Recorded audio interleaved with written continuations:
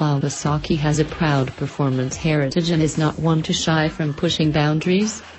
For many seasoned enthusiasts, Team the Green's legacy began with the H1 Mach 3 and H2 two-stroke triples of the 1970s, a pair of no-holds-barred rides in their own time, and the bikes these new machines honor and name. While there have been challengers throughout the years, we could always count on a brass-knuckles counterpunch from Kawasaki, a company with strong technological roots in aerospace and high-speed rail, to name just a few of Kawasaki Heavy Industries' fields of innovation.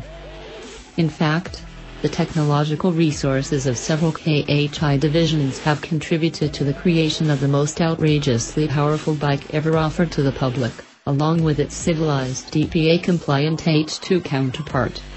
While many have questioned the rationale behind these machines, you must hand it to Kawasaki for having the balls to pull wheel chocks on the winged H2R and let it fly.